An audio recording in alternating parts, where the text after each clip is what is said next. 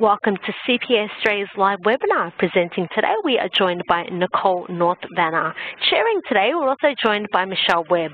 I'm going to introduce Nicole and Michelle into the conversation. Just opening up your mics there. Good afternoon. Good afternoon. Thank you, Linda. Good afternoon. This is Nicole North-Vanner. It's good to be here. So welcome everyone, thank you for attending. So Nicole is CPA Australia's Compliance Specialist for Professional Standards. She is a lawyer with an extensive compliance background who understands that governance solutions are strengthened by the concept of public value. So I will hand over Nicole to get us started. Great, thanks Michelle, and thanks for tuning in everyone. The professional standards scheme is like an optical illusion. It's a bit of a trick of the eye that might make you think you see something that is not really there, or actually makes you see it differently than it actually is. So I'm hoping to get some clarity for you throughout this session, because it's a complicated device really. So depending on who you are, you might see the scheme slightly differently. Practitioners may see it as an instrument that limits their liability. CPA Australia actually sees it as something that maintains high standards for the distinction of the profession. And the public actually, I think, wonder what it's all got to do with them.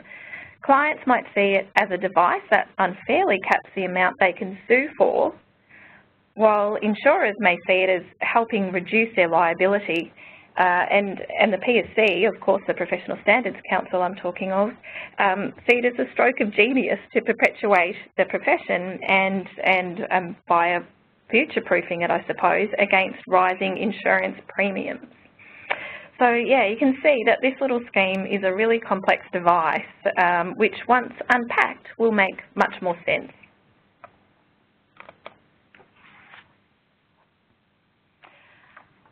To help us understand why it's so complex, we'll first take a look at the scheme's background and its architecture, the professional standards legislation.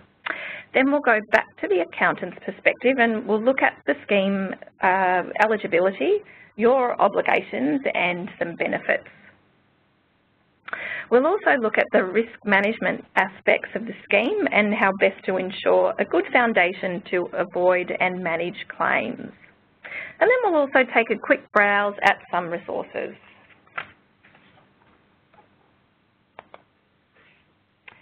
Background. Actually, before I start with the background, I want to just point out that it's the current scheme which is due to expire. On the 22nd of this month, actually, is not the subject of the discussion today. Instead, we'll be focusing on the new scheme, which is due to commence on the 23rd of December 2019.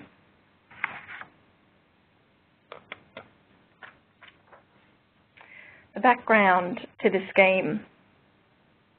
The professional standards schemes are unique to Australia and come with the benefit of placing a ceiling on the amount of professional civil liability an eligible participant may face. The abolishment of the Commonwealth law prohibition against economic loss in the late last century, where damages could be awarded against professionals, inevitably began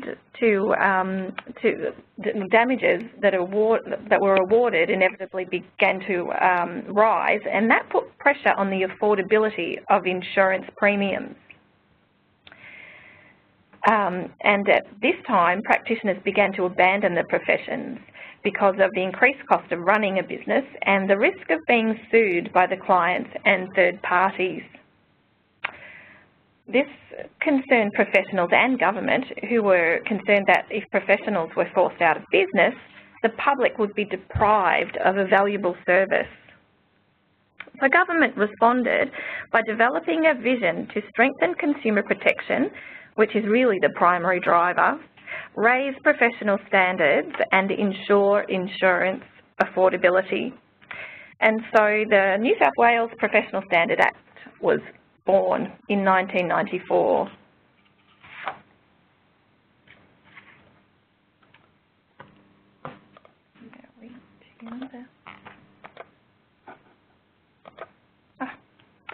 professional standards legislation. So New South Wales was the first state to legislate in the professional standards space. Then the rest of the states followed suit, together comprising the professional standards legislation, or what I refer to as the PSL. The PSL establishes the Professional Standards Council, or the PSC, who consider, approve, monitor and manage schemes through its administrative arm, the Professional Standards Authority.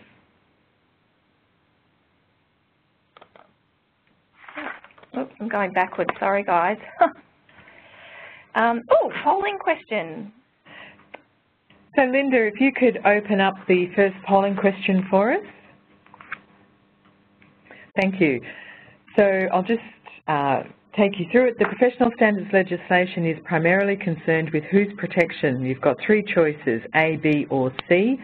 When you've made your, clicked one of them, can you please hit submit? It's down the bottom right-hand corner, and you have roughly 25 seconds to go. So the choices are A, the government, B, consumer protection, and C, professionals including public practitioners. So again, just a reminder to click submit once you've made your selection.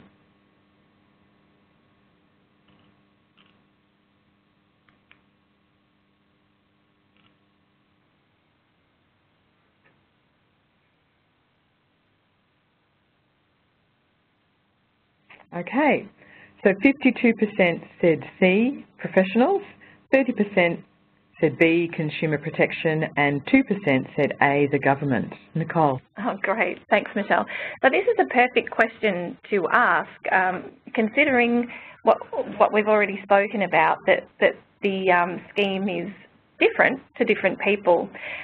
It's actually consumer protection B that is the primary driver for the scheme, and of course from that flows a whole lot of other benefits, and that is to the professionals themselves, and I guess also government for, to ensure that the economy is running well as well. So, it is all of those things and probably more, but the primary driver is consumer protection. The government want to ensure that the work a professional does, the valuable work that accountants do, is available to clients or the public to endure the profession, but also to protect the consumers by administering professional standards and keeping the standards high. So thanks very much for answering the polling question. We can move on now to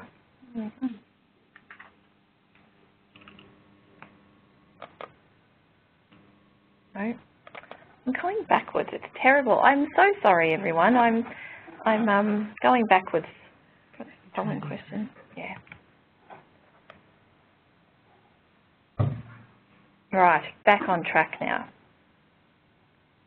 CPA Australia Professional Standards Accountants Scheme. So, contrary to popular belief perhaps, the scheme is not insurance. This is an important concept to understand, and I'll say it again actually. The scheme is not insurance. The scheme is actually a legal instrument that may enable eligible practitioners to limit their civil liability to the minimum PII required under the CPA Australia bylaws. The scheme may be called on and presented at court in an attempt to cap damages awarded to a client to your PII amount or your professional indemnity insurance amount. So therefore, it may prevent a court awarding damages beyond the 2, 10 or 20 or 75 million PII that you're required to hold by the bylaws.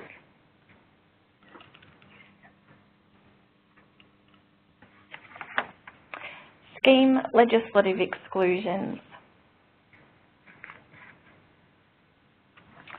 So the legislation expressly or impliedly excludes the following claims from the liability cap. claims arising from criminal liability, and that's a public policy driver, really. It shouldn't, I don't think it should cap liability that is caused by some criminal misdemeanour. Claims for causes of action outside the scheme's commencement and end dates. So a claim arising from a client transaction before the scheme commences or after the scheme concludes will not attract the limited liability benefit of the scheme. It does not limit liability for death, personal injury, breach of trust, fraud or dishonesty. It will be of no effect on claims below the minimum PII amount you hold, and it excludes partners or employees with a PPC, a public practice certificate, with another occupational organisation and who is a member of another scheme.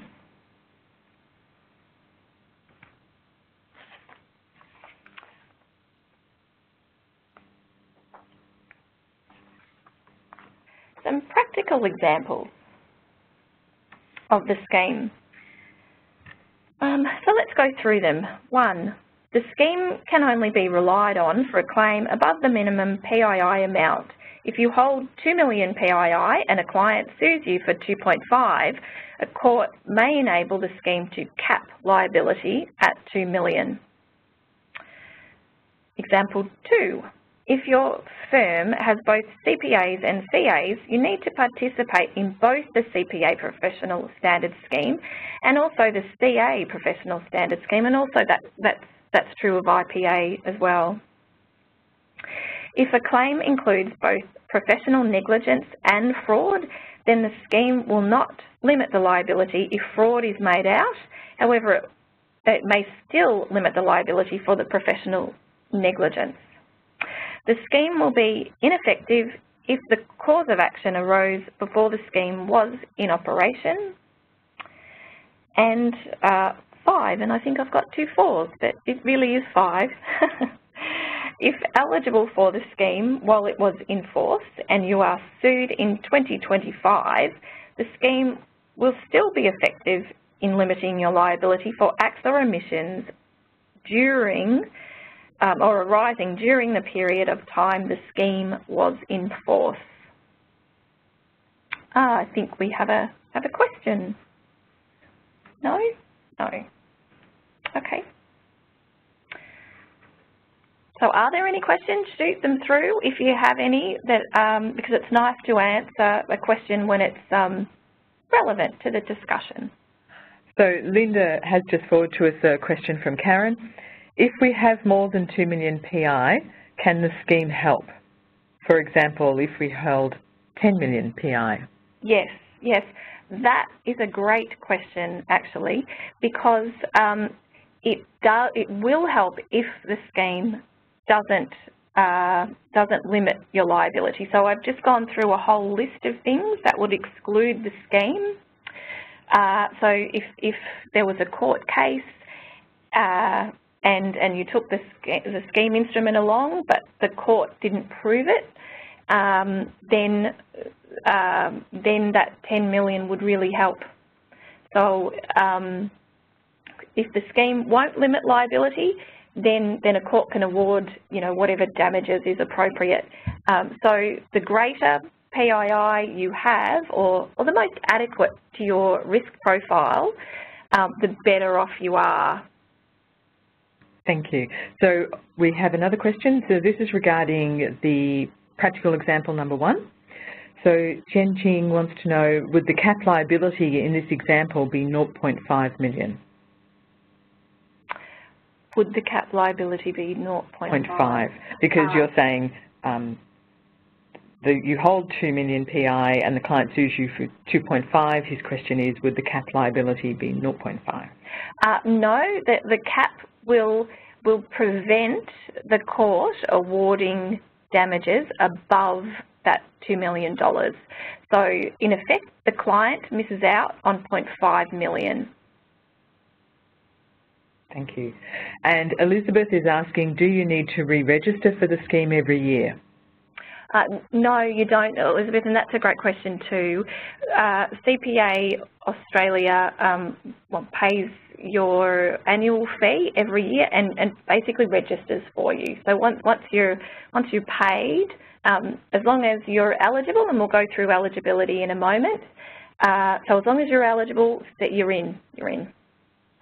And Bagek wants to know if the scheme ends in 2024, so in that case in 2025, yep. Is it still claimable? Yes, that's right. So that's what number, well, pretend 5 is. That's demonstrating that while the scheme might have ended, you can still use the scheme because it was valid at the time the cause of action arose. But it wouldn't, obviously, if, let's say, the day after it finished, which is 2024, December 24, I think. So if you saw a client after that time, then this scheme wouldn't help you. But hopefully we have another one by then that's as helpful as this one. Yeah, I hope that makes sense. Shoot me another clarification if not. Thank you, everyone. Great. We'll move on. I think so. The next thing is... We might have another question, actually. Oh, okay. What should we do in terms of the standard minimum text we have to have in our email and financial reports? Yes. So we're coming to that shortly, actually. So that's what you're referring to is the limited liability statement or limited liability notice, and that's one of your obligations. So, yeah, we'll touch on that in a minute. But it's interesting you raise that because if you don't display the notice, then the scheme won't work. So that's where you really want to make sure that your PII insurance is adequate, just in case all these things go awry. Yeah. And Jordan is asking, and I think we'll probably come to this shortly. We've previously had to opt out of the scheme due to the financial planning activity in our business. Will we need to opt into the new scheme, or are we automatically included? Yes. Yeah, thanks for that question too. You are automatically included. The scheme works a little different to the last one, and so everyone is in, basically. We'll go through some eligibility requirements later. But whether the scheme will work for you at court will depend on the sorts of services that you provided. So, for example, financial planning may be one of those that doesn't, but it may help you with the other services you provide. And we'll go into that in a bit more coming up. Yeah. So I think we've got a polling question next. We do. So, Linda, if you could pop up the second polling question. Thank you. So the professional standard scheme is insurance. Yes, no, not sure. You can click one of those responses and then click submit when you're done. You've got just less than 40 seconds, 30 seconds. I can't add up. It's a good time to have a sip of water, I think. Yes. Yeah.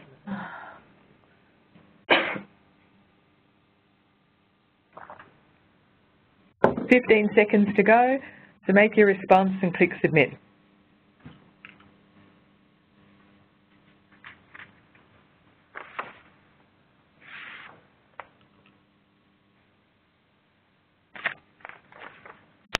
All right, so 65% have said no, so they were listening to you, Nicole. Great. 15% said yes, and 4% said not sure. Yeah. Well, it's really great to see that the lion's share realise it's not insurance, and it's often because it's somehow connected with PII insurance. It has the appearance of insurance, but it isn't. It works with insurance in that it will cap to a particular amount, but it isn't in itself insurance. Yeah, so thank you very much. We can move on to scheme eligibility now, can't we? All right.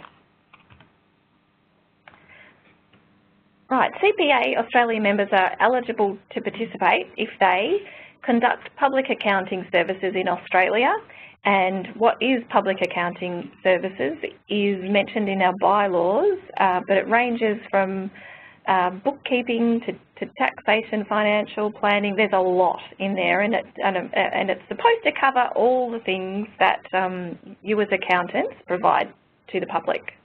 And I'll just put into the chat box a link to our definition of public accounting services for those of you who would like to know a bit more about that. Great.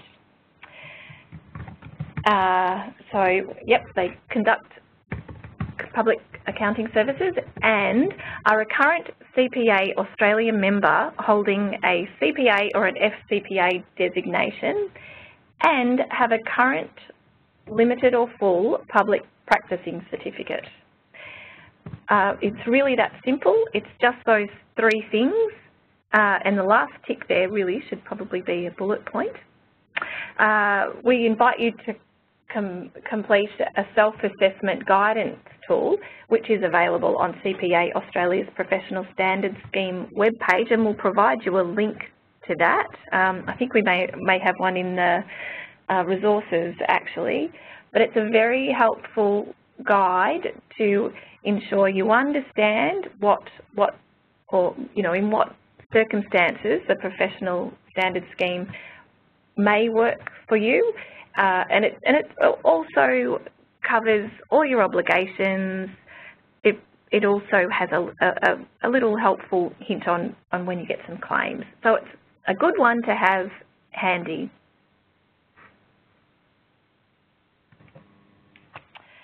So then we move to obligations now.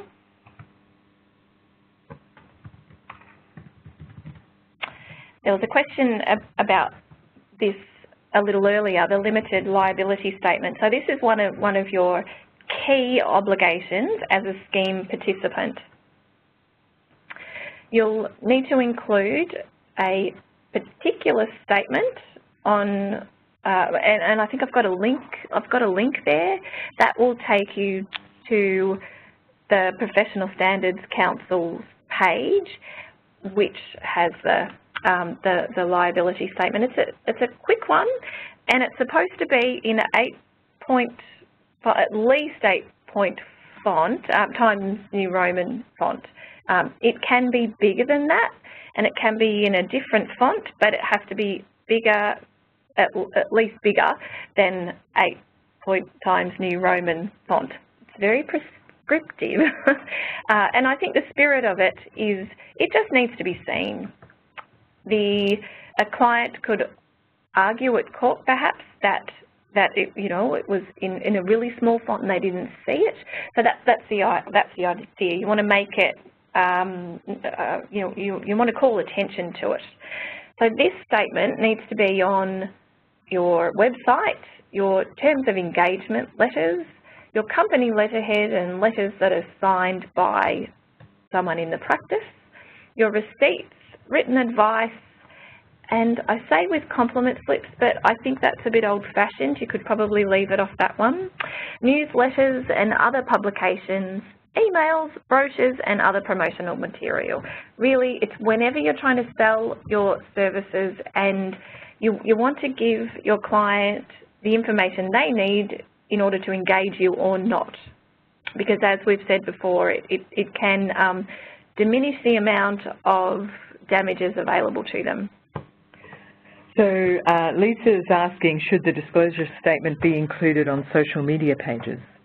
No, actually, because it promotes your business but not really your services. Although having said that, if you could, and it would, you wouldn't. It's probably a good idea to, but you don't actually need to. I think that's specifically called out on the PSC's website. But yeah, again, yeah, you can provide it anywhere. You won't be penalised for it. I'll just read out the relevant paragraph from the Professional Standards Council website. Michelle? So it says the statement does not need to appear on advertisements in print media, directory listings and similar forms of promotion, business cards, social media networks, blogs, etc. that are accessed voluntarily by consumers rather than being given or caused to be given by professionals to their clients or prospective clients. Ah, nice one. Yeah, good. So the PSB website is a really helpful resource too, and I think we've got that in our resources section. Your obligations to maintain PII. So our scheme is approved on the basis that we require our members to partake in certain things, and one of those is that you must hold PII. So the amount of PII that's required to be held is different depending on your income and the services you provide. It's in our bylaws at 9.8, but it's also in our self-assessment tool that we spoke of earlier. It will guide you through how much you're required to hold. And you can also check out CPA Australia's professional indemnity insurance video. I don't know whether you have already, but it's a fun little thing, maybe 3 minutes of your time, and it's fun, and it tells you what the requirements are from our bylaws, you know, in a more friendly sort of a way. So check that out. Did you want to navigate to the page or move on? Let's. Okay. The video is a sketch video, so we're not going to play the video, but Nicole is just going to show you, we're going to attempt to show you the relevant page, so bear with us if this does not work. Yes, I might be a good talker, but I'm not that great in navigating new software, but bear with me, hold your breath. Okay.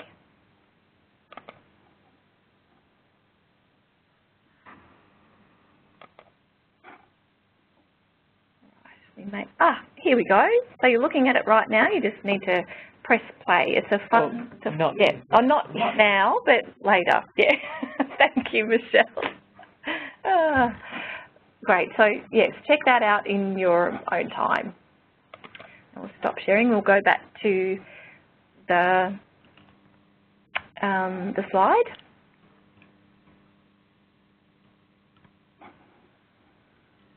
Maybe just click on the page and then try again.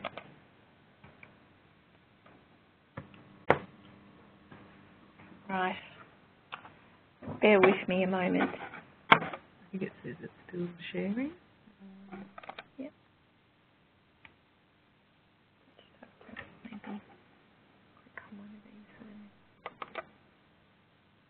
Right. All right. There. Is everything okay there, Nicole, Michelle? You guys okay? Yep, we're okay. We're back on track now. Yep. Okay. Right. So other obligations to comply with relevant laws, standards and codes, and the APEs I'd like to call out specifically because I think they're key, and they cover the breadth of the sorts of work that accountants do. They're also in our prescribed in our bylaws. So you can get access to the APEs standards on our website as well. Also, I'd like to call out the CPA Australia risk management tool because as practitioners, you're obliged to have a risk management program, and this tool is quite amazing. I believe it really helps you comply with your obligations, but it does more than that. I think it really helps you harness your risks as a business. Other obligations, you're required to participate in a quality review, and the requirements are in the bylaws 9.5, and I think it's once every 3 years, isn't it, that you might be, asked to participate. It's actually I believe it's a really helpful health check to ensure that you know, you're up to speed with stuff. It really isn't a witch hunt. It's there to help you. So you know, I'd like to plug that one as well. And we require that you meet your CPD obligations, and that's also a bylaw requirement. So CPA has obligations too. It's not just you. So as the scheme manager, we're required to do all these things. We have to maintain a compliance program. We have to monitor eligible participants' compliance with the scheme. We also maintain a risk management program, so we've got your back. And we need to maintain good governance, including our constitution and bylaws. We have to manage and monitor conflicts of interest.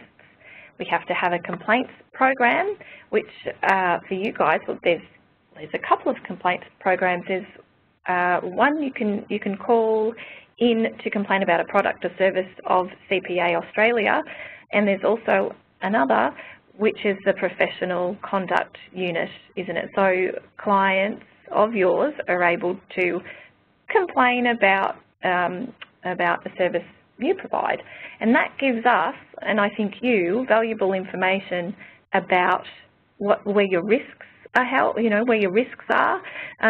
So from the data we collect from the complaints, we're able to see trends, and then we can help support you.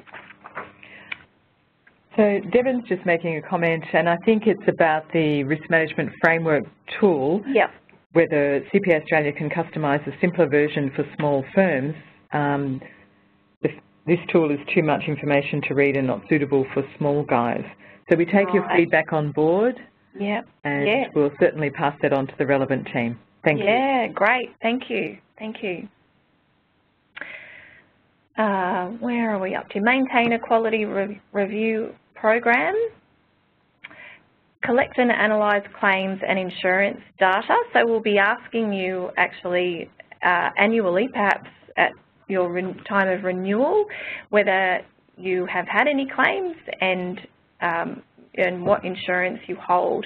And this is valuable for us again from that risk strategy perspective. We want to see where claims are headed, I suppose, what the risks are to you guys, so that we can control those risks much better for you. So the more information you give us, the better we can support you. We also have to provide assistance to members, to you, to understand the scheme, and that actually means that we also have to provide information to the public, from, you know, customers. They need to know what the scheme means for them too. And we need to report to the PSC periodically.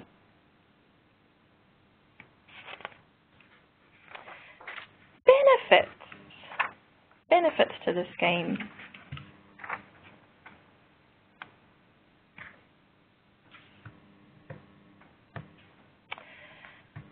So I think number one, really, it's a tangible commitment to high standards.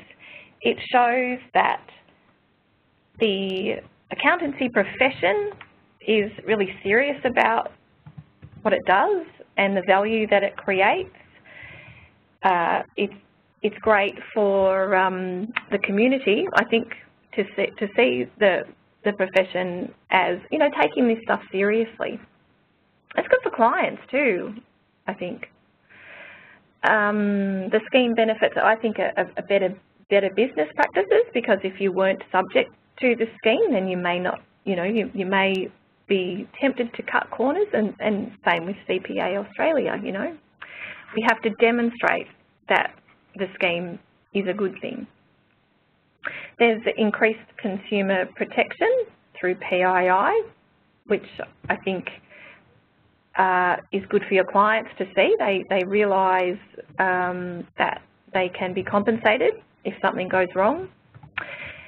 There's a limited civil liability, which caps your liability, your damages to your PII held. And it's I don't know, it endures the accounting profession. And I think, sort of best of all, CPA Australia pays the annual $50 fee on your behalf, which is kind of cool.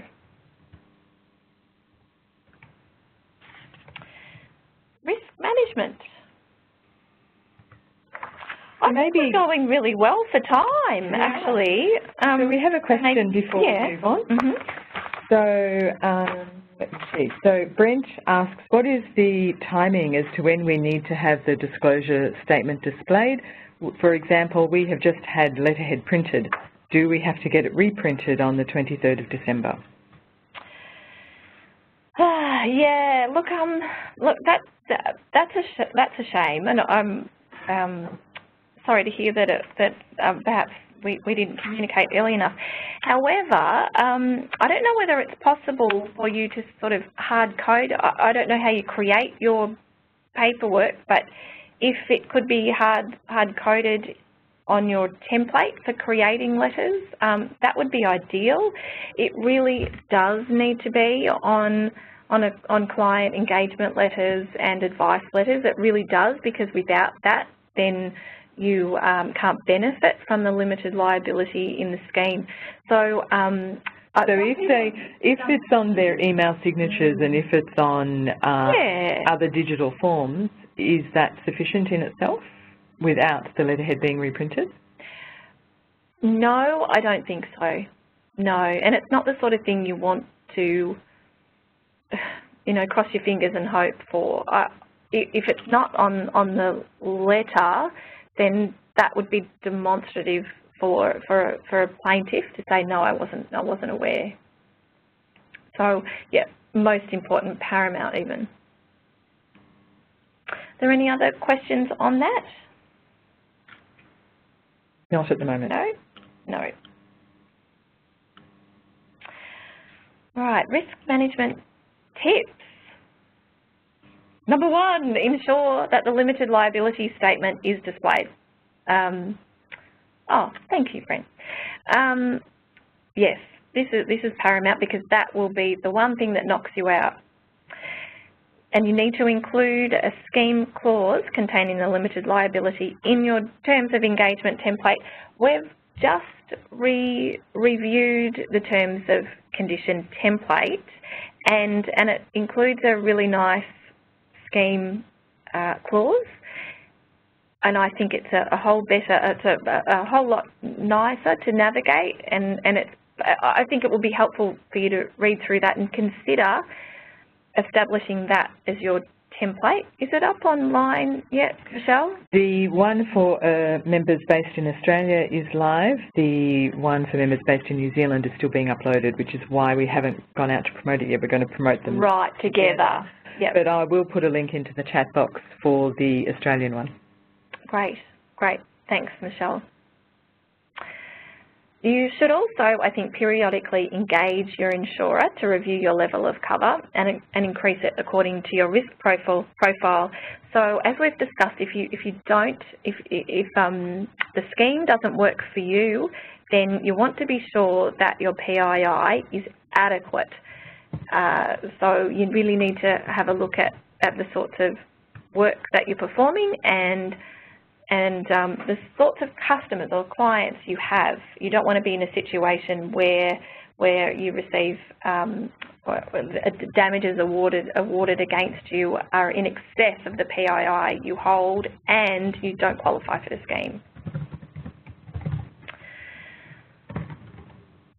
Next point, provide a link on your website to CPA Australia's consumer guide video, and I think we can go across to the page. I'll try it again, fingers crossed I don't lose anyone in the process.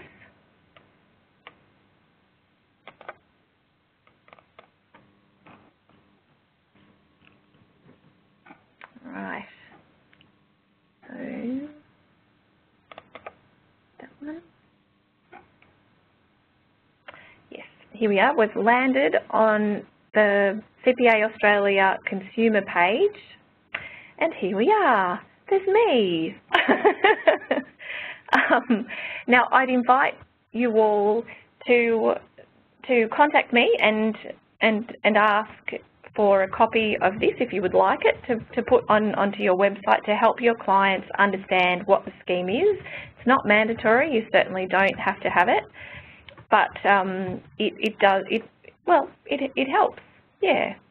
Because we want your clients to understand the benefits of going with a CPA member who is subject to the scheme, even though it may diminish the amount of damages they can claim, they get a whole lot more. So I invite you to have a look at that in your own time and let me know if you would like a link to it or a copy. So let's try and go back to... Okay, wow, great. Now, risk management tips. I think we're down to ensure that any partner or employee signing off on work is eligible for the CPA Australia scheme or another membership body scheme. Now, I actually expect to get a couple of questions on these, so I might just pause there a moment. So while we're waiting, we do have a couple already. So Gabrielle is asking, given it's quite a job to update all of our templates and the timing being during our Christmas break, can we start updating our templates now? Sure. So the legislation requires that you have to display the limited liability notice, and it actually has a penalty for those who don't, but not for those who do but don't qualify. So I would recommend earlier rather than later. So today, if you have to, yes.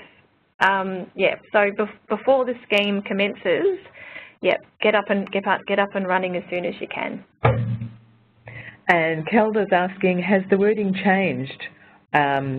And I think what you mean is the wording of the limited liability statement from the old scheme to the new. Yes, also good question. No, it hasn't. It's precisely the same. So if you've used it before, you can wheel out the exact same one.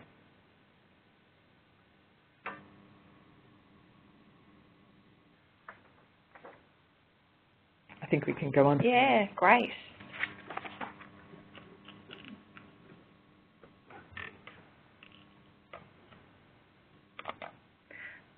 Claims. What to do when you get one? If you receive a claim or actually a notification of a cause of action against you, well, call your PI, call your insurer first, I think, but you can do some preliminary research yourself to see whether the scheme may help you out in this instance. So you'll need to identify whether you may be eligible for the limited liability scheme by checking that the cause of action arose during the scheme operation period, that the client received the notification of the limited liability statement, and that the services subject to the claim are covered by the scheme. Does anyone have any questions on that? So the scheme doesn't really operate for you unless you need it. Unless it goes to court, it's just a scheme out there, a device that's you know, perhaps there to support you, but it has no meaning for you until there's a complaint or a claim against you. That's when it becomes live. Are there any questions on that?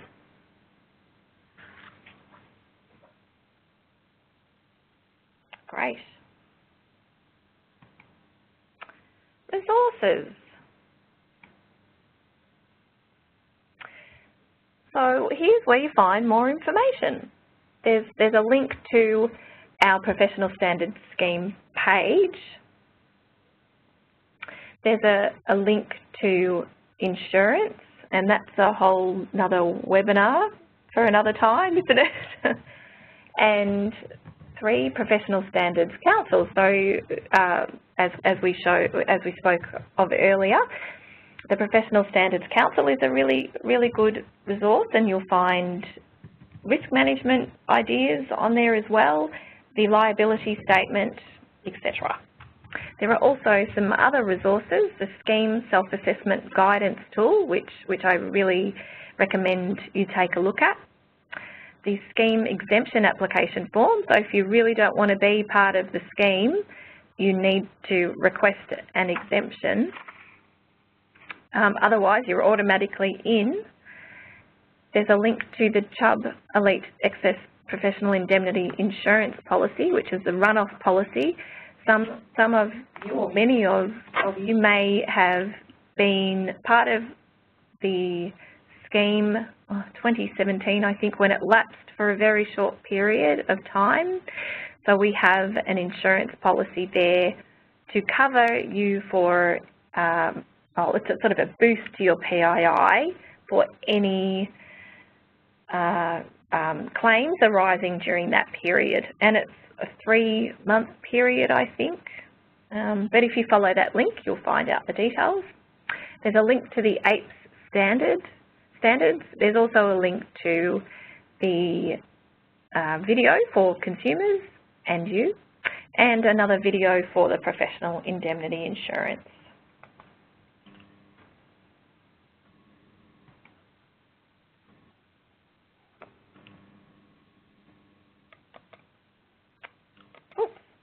Upcoming webinars.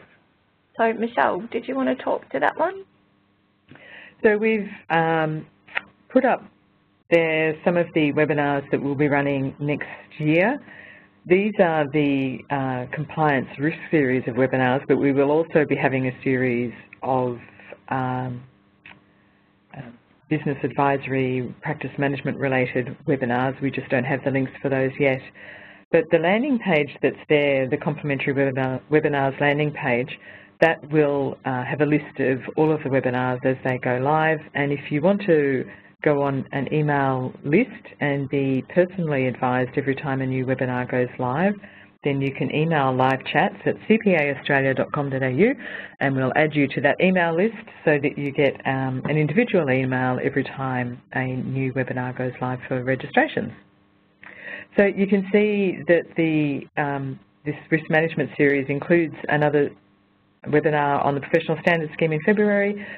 Risk Management and Quality Control in March will incorporate both the APES 325 and the 320 tools that Nicole has referenced. In April, the Public Practice Update will deal with new resources, projects, consultations and advocacy in the public practice space. In May, that is dealing with the CPA Australia's Professional Indemnity Insurance offer, specifically for members.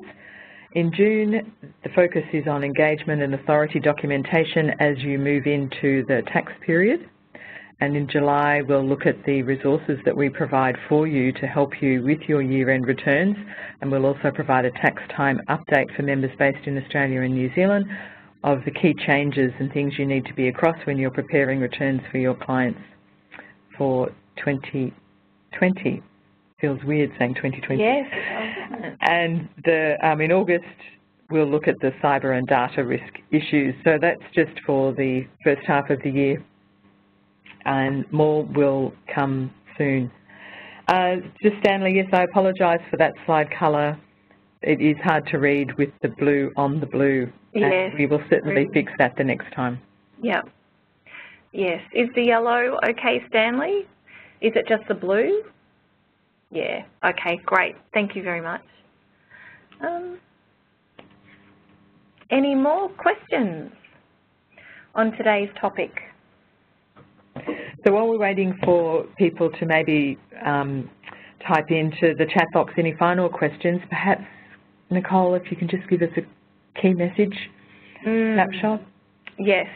Well, gosh, key message is that the scheme is not insurance, and it's not a panacea to all your business problems. It's a risk management tool, but you really need to be fully aware of your business risks, because the scheme may not cap your liability, and so therefore you need to have sufficient insurance to cover any damages that might ensue. I think that's it. I think that's the key message. Thank you. So Jason Cunningham asks, should I be doing this as an individual or a business? If business, does it matter if some partners are not CPA members? As an individual, well, the scheme does cover individuals, but it will also cover those individuals who work for you but aren't entitled to our scheme. So if you have a CA employee who has a public practicing certificate, you will need to ensure that he or she is covered by that scheme as well. So yeah, it works in sort of funny ways. Does that make any sense? So our scheme will cover you if you're eligible, and anyone that works for you if they're not entitled to be part of another scheme or our scheme and aren't.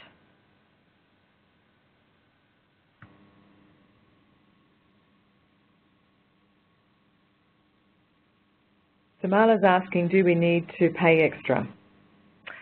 No, CPA Australia pay the $50 fee to enable you to participate.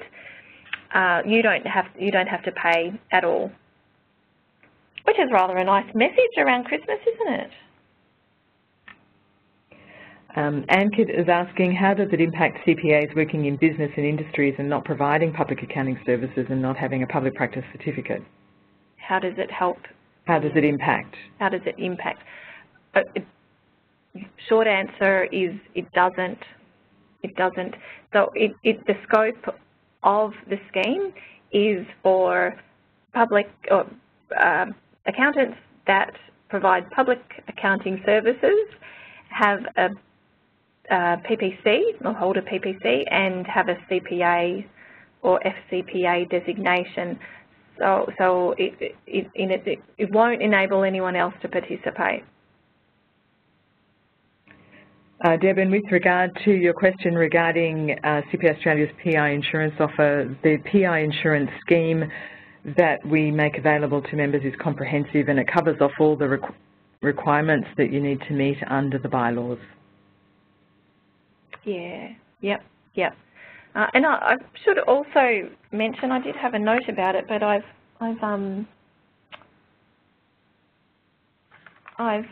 seem to have misplaced it.